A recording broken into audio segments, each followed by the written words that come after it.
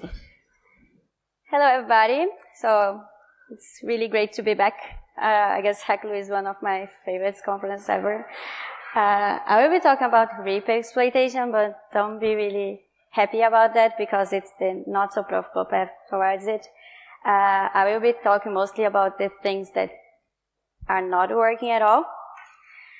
And that's why it makes it really important to tell that this is something that I'm doing in my free time. And by free time, I really mean like after work, weekends, or as some of you know, during flights around the world. And so don't be judgmental. It's really free time stuff. And another thing is I'm not a vulnerability researcher. That means that everything that I'm doing here is like experimental and mostly theoretical because for those that know me knows that I do a lot of math. So about me, I like binaries. So it doesn't really matter which kind of binaries as long as they are compiled. And I really like assembly. I work mostly with x86, but I also try to do stuff in MIPS and other kind of stuff. I'm also a core member and board member of Black Hoodie. That's a reverse engineering bootcamp just for women that we organize once in a year, plus some spin-offs like we had this Monday here at Hack.lu. I'm also in the program committee, but I cannot vote for my talk, so don't worry about that. I'm also working for Disobey as a technical lead of content there. I give lots of workshops on assembly, reverse engineering, and other stuff. And I'm trying to get really good at karaoke. So that's the most important thing that you should know about me. I'm terrible, but I'm working on that. So what I'm going to talk about today here is about constraint logic programming, solvers, static analysis, and all the problems that you have with that. About memory, of course, and heap, or kind of. So the first question that I have is always like, SAT, SMT, what are you talking about? So it's just a solver. It's something that it's going to solve our problems. Sounds good, right? And the problem is, solvers are that like the SAT problem is a known theoretical problem. It's a NP complete problem. That means you cannot solve it with algorithms really easily, not in a way that we know how to do it. And everything needs to be written in Boolean functions. And that's pretty complex. So you cannot easily describe the whole word just with logic, right? So that's the reason people are working on SMT solvers. That's like a front end, not like web applications front end, a bit dirtier. But it's still a front end that makes it easier to write real-world problems in a way that it's translated to Boolean logic. So how this work is mostly like you have something like this picture, and the solvers are going to try to reason about questions that you make about that. So you have the situation that you are seeing here, and the question is, can I go outside without getting wet? So the solver is going to look at it and he'll see, okay, there is a lot of water on the street. It looks like rain, so, oh, wait, I see people with umbrellas and they are not wet. So it will give, yes, there is a possibility, and this is getting an umbrella. And then you say, no, that is not going to work with me, I don't have an umbrella. What else? And then it will check again and say, yeah, so nope. You don't have a chance to get outside without getting wet. So I'm talking about constraints. And I realized that the easiest way to explain what constraints are is like looking at a maze. The constraints would be like walls inside this maze. So at first you don't have so many walls. So you can find more ways to go from the beginning to the end. And every time that you add a constraint, it's like you are adding a wall in your maze. So it's getting harder and harder, and the paths towards the beginning to the end are less and lesser. And this is a quote that you are always going to see in my talks, because that's the guy that like mostly inspired me to change from other science to computer science, and that's it. He told me that there is something that can solve my problems without me having to do that, so why not? And what I use to solve my problems is something that it's using constraint programming and also solvers. That's the automate theory improvement. So if you want to know how the SMT solver itself works, or like internals of the logic inside, we can talk about that later offline because that's just 45 minutes. But you can assume that's a black box. You put a problem inside of it like we did before with the rain. And if I can get outside and everything, and then the solver will analyze all the constraints that you have of the situation and the limitations, and then you'd say, is it feasible or not to do what you want? And the good part of it is like, it's not just saying to you, yeah, you can do that, but also how. How you can achieve with all your constraints to solve your problem the way you want.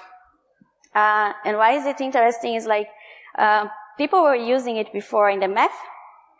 The mathematicians wanted to take small little pieces of problems, put them together to solve a bigger one. So you had like these problems that are worth millions on the list, like P equals NP, right? So you can model small parts of this problem, put inside a SMT solver and try to solve and infer that the bigger one is also feasible. Why do we want to do that in computer science?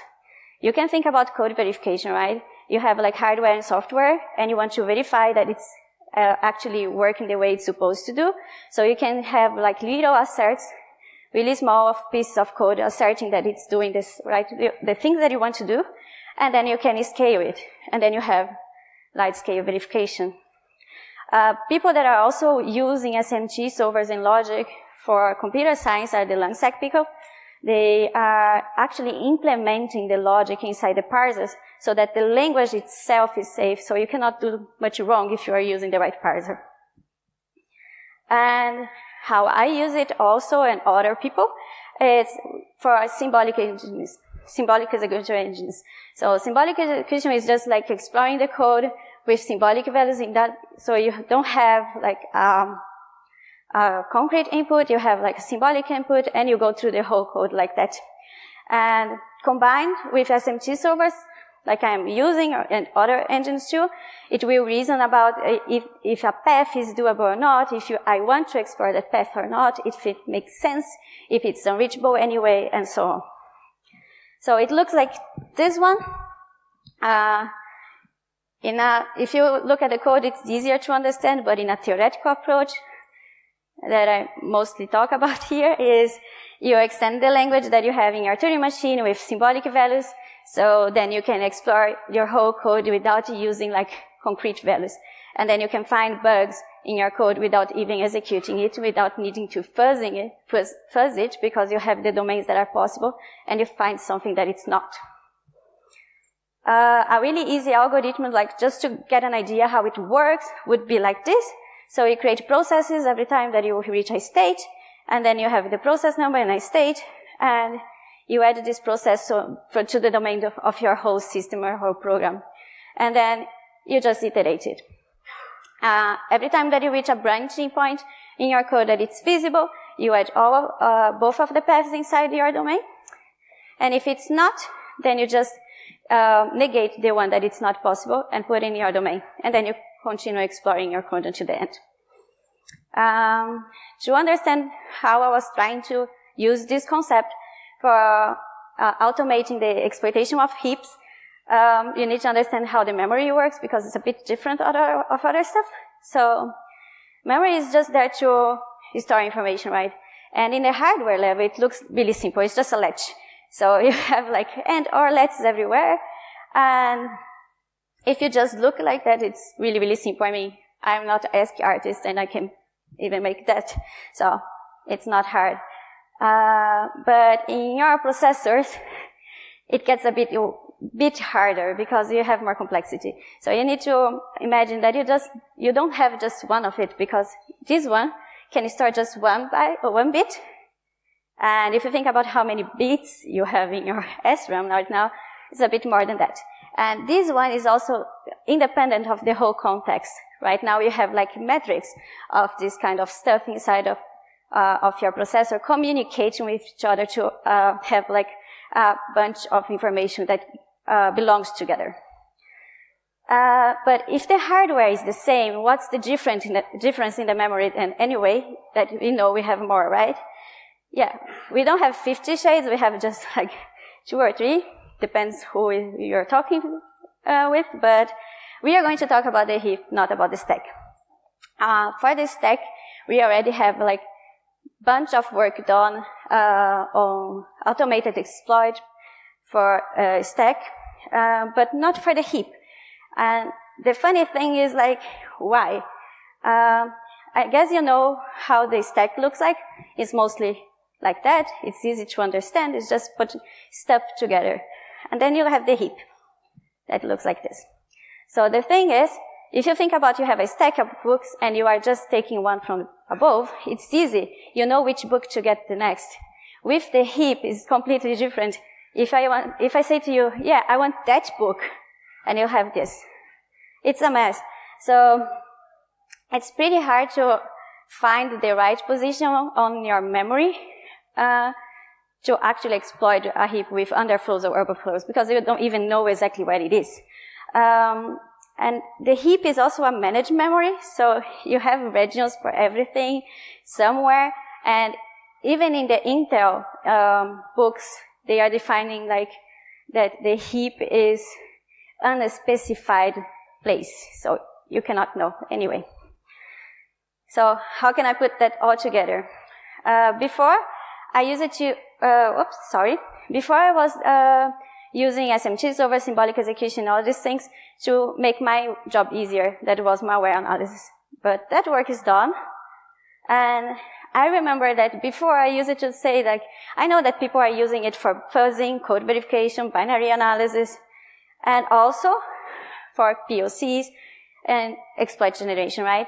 And I was like, okay, people are doing it, but why is not going further? What's the problem there? What are people doing wrong?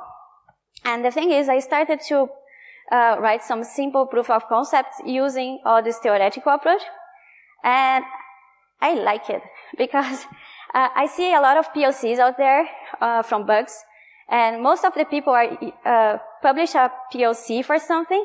And then 2 weeks later, or maybe 1 week later, I see a bunch of malware using this same code from GitHub and infecting a lot of machines. And that's not fair, right? It makes my job harder. So what I started to do is like, okay, you can write POCs using logic. So I can infer that the code is broken without actually giving a working code for it. I don't need to exploit it to prove that it's buggy. And then I started, okay, so maybe there's something there. And I started looking for stuff. And I decided to start with code verification, and that's a really broad field. And then I look at like, okay, if I'm looking for all the bugs, it's not really going to work, right? Because, I mean, it's my free time. I need to do, I also have a life.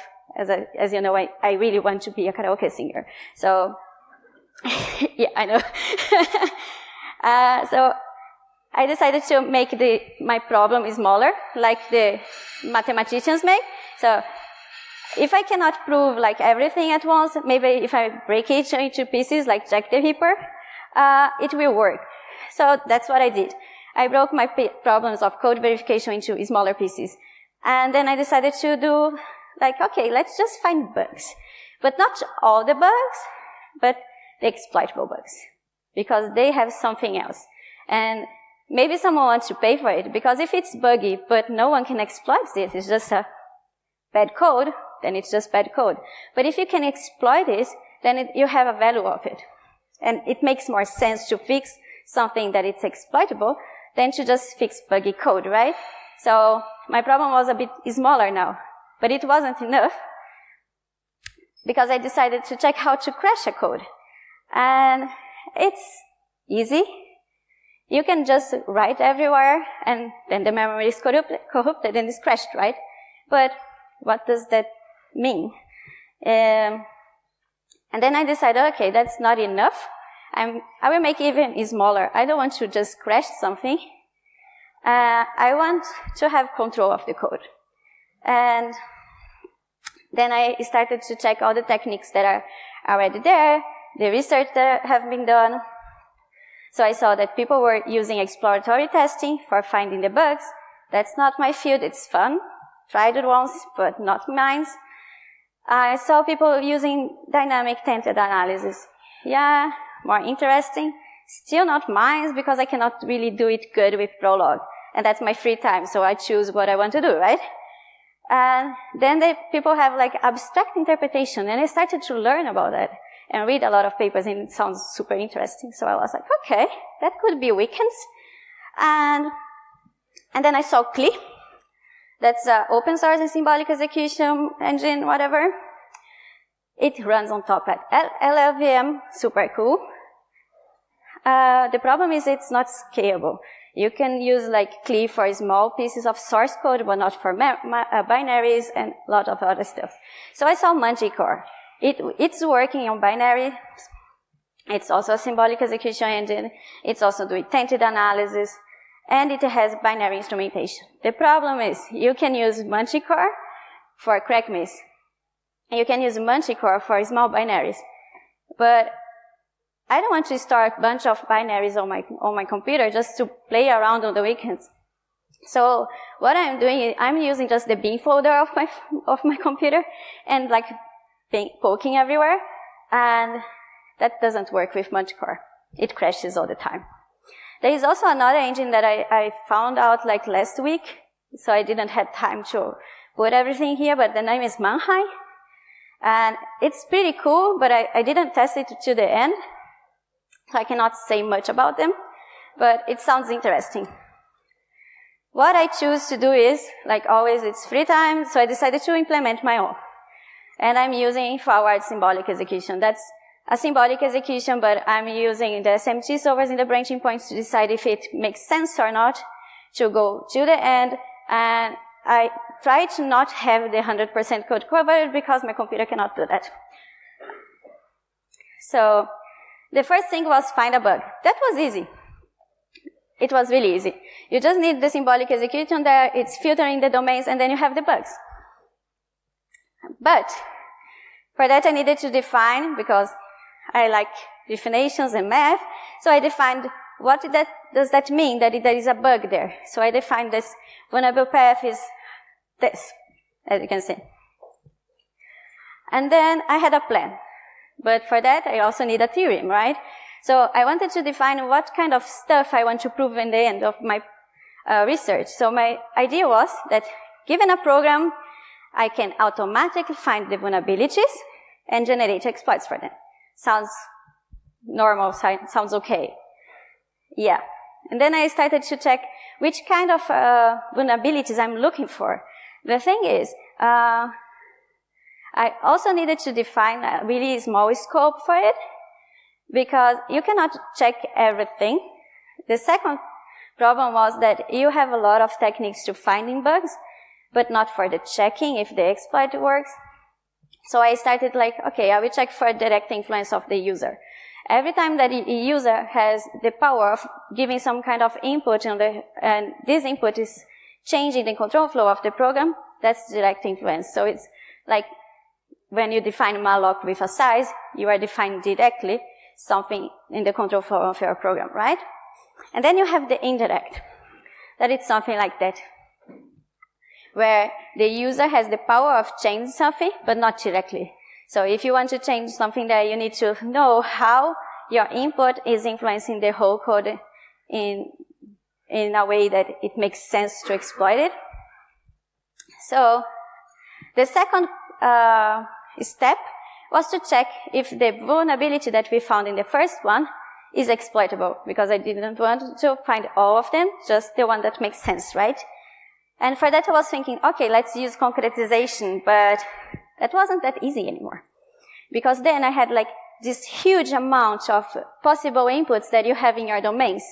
And if you put all of them and test all of them, then it's just fuzzing it. That's not really automating the way I was thinking about. And I needed a definition, so there it is. I wanted to find the paths that are vulnerable, and at the same time, with the same input, you need to find a function that it makes it exploitable. And both of them need to be true. If one of them are not true, that's not what I'm looking for. I hope that's clear. The third step was implement the function that makes both sides true. Yeah. And then I implemented something. The problem was that it was working just for a real special case. So it was not generic enough in my opinion, so it was working for some kind of malloc. Like, I had a code for each kind of bug code class. So I had like a piece of a function that was working just for free, right after free, and then I had one that it was just working for underflows, and that's just working for a special case, not always. And then I noticed that it's just working most of the time, it's not every time. Why? If the bug is the same, right? And I'm there. And even doing it manually was still not working all the times. And then I was thinking, okay, if this is the case, is it really automation? If not even like doing by hand is working anymore. So I added an extra step that was the evaluation of the whole project. And then all the problems that I had along the way. The first one was like finding the heap. That was a challenge by itself. I am really happy that I had people talking to me and explaining to me and writing amazing papers. I'm going to list them in the end. That's a real complex problem, how to find the heap in the memory itself. And then the exploit verification. As I told you before, you have like this huge amount of possible inputs that makes you more fuzz the code than a really automated exploit. And then you had the third one. That's the state-space explosion. I don't know if you know, but I'm doing everything on this small thing here. It doesn't work like that. You are doing like a symbolic execution. You have like a huge amount of memory being used all the time. And then I had the problem with environmental definition, and that is what I didn't expect. And I guess it's a flaw because I am not a vulnerability researcher, so I was not thinking about that. But every time when I was checking, the first time my memory was clean because it was just booting my computer. The second time I was doing again, and I had something in my memory already. And then the third time I was just overwriting my memory. And every time that I was running the code without rebooting it, I had stuff there. So you really need to define which kind of environment you are using before starting in the first place. So the limitations that I had are the first one, they are always the same when talking about symbolic execution and code verification or any kind of binary analysis. It's basically the halting problem. Because if you have a code to verify another code, it's theoretically impossible to assume that every time that you are verifying a program with another program that it will hold for the property that you are testing for. So that means that you cannot write a code to verify another code and be sure that you can do that every single time. And the second one is that if you define that your program doesn't depend on the user input, you are still inside the decidable languages. The problem was that when I was executing the code multiple times in my memory and had like garbage still on my memory, I run into the undecidable languages. And if I don't take care of it, I can even go further to the non-Turing acceptable languages because there are states in my memory that I don't want to go there, but we are talking about quantum physics. I cannot know what is inside every single thing on my processor, right? It's impossible to know the state of it. And then we have the practical thing. We are still running normal processors. They are not quantum computers right now. So the problem is that the normal processors that everyone has everywhere in the phones, in the computer, or whatever, they are finite state machines. That means they are Turing machines, and they are decidable. So I cannot write a code that is running in another bubble, in the undecidable languages, in a decidable product, because that's incompatible, right? So after all this theoretical approach that I had, my first idea was that I could do something like, okay, symbolic execution is super cool for vulnerability research, right? But then I needed to change. That can be. And I really believe that it can be. Because the models are still pretty hard to write and define and everything. So the main takeaway for myself was that I need to understand better how vulnerability research works.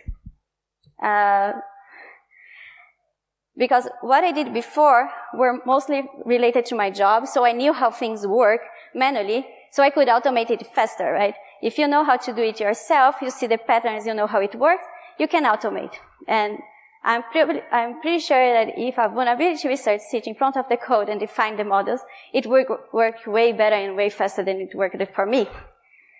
That's the reason that right now I decided to write a kind of assistant to write the constraints for security problems that are going into the SMT solver. So instead of modeling just for malware and then modeling it just for heap exploitation and then modeling it again for stack overflows or whatever, what I can do is just create a framework that will assist security researchers that have the knowledge already from the other side, like I had from the malware side, to write these models by themselves and then just use the engine in the backend. Because they don't need to know how SMT solvers work, but they know how to model things in a way that it's logical to check. And the people that I wanted to thank about all this research it's like my last at least 8 months, are Sean and Marion. Sean published a paper. It's already published. It's not anymore to appear, about heap layout manipulation. So he was kind of solving the problem that I had about finding the heap. And it was really inspiring to talk with him. Like, he was helping me all the time. And every time that I thought about like giving up because it wasn't working the way I was thinking it was supposed to work, he would just say, no, you are in a good path, just keep doing it. And Marion, because she was the one that first showed me binaries. Another paper that helped me a lot was the models that Vannegar presented in the Lansec conference. He was modeling the heap for the first time in a theoretical approach that I could use to model the exploits after. The Intel documentation kind of helped, but not really. It depends the way you look at it. And that's it.